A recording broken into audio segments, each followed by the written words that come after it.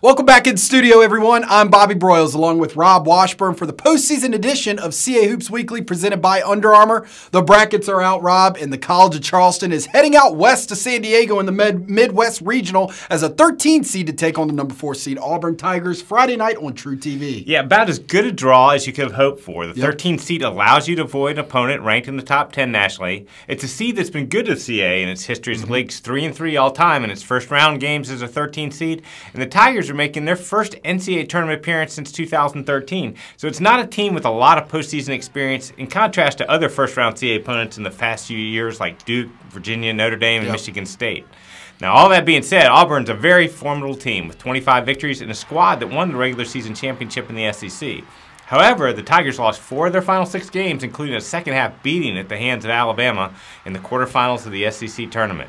Now, Charleston's making its first NCAA appearance since 1999, so the Cougars don't have any NCAA tournament experience either. But Charleston is riding the momentum from its amazing 17-point comeback in the second half of the CAA title game.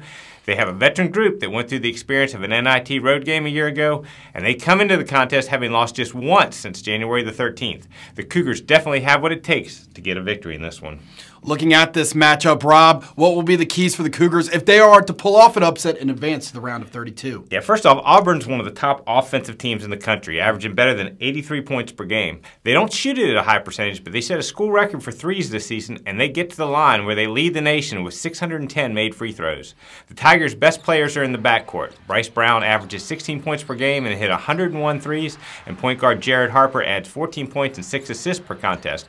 Both of those guys made the All-SEC second team. Another guard, Mustafa Heron, is the team's leading scorer. Now, the Tigers aren't real big, with only one starter over 6'5". So from a personnel standpoint, Charleston is nearly a mirror image. The Cougars are also led by their backcourt duo of Joe Chile and Grant Riller, who both average better than 20 points per game in the CAA tournament. Cam Johnson's a defensive stopper, and we saw what a huge lift Marquise Pointer provided off the bench. Inside, Jarrell Brantley recorded 3 consecutive double-doubles in the tournament, and hopefully the week off has allowed Nick Harris to get closer to 100%. Now, Earl Grant has said over and over that for Charleston to be a championship team, it needs to lock in and defend at a championship level. That will have to happen on Friday for the Cougars to have a chance against Auburn. Now, if you want one stat to watch for, keep an eye on turnovers. Auburn's one of the best in the nation at forcing them at 15 per game, while Charleston's 4th nationally in not making them with less than 10 per contest. It's critical that the Cougars take care of the ball. CASports.com will have all the information you need regarding links to live stats, video, and audio coverage of this game. Yeah, you can also continue to follow the league's postseason coverage on Facebook and Instagram by searching CA Sports.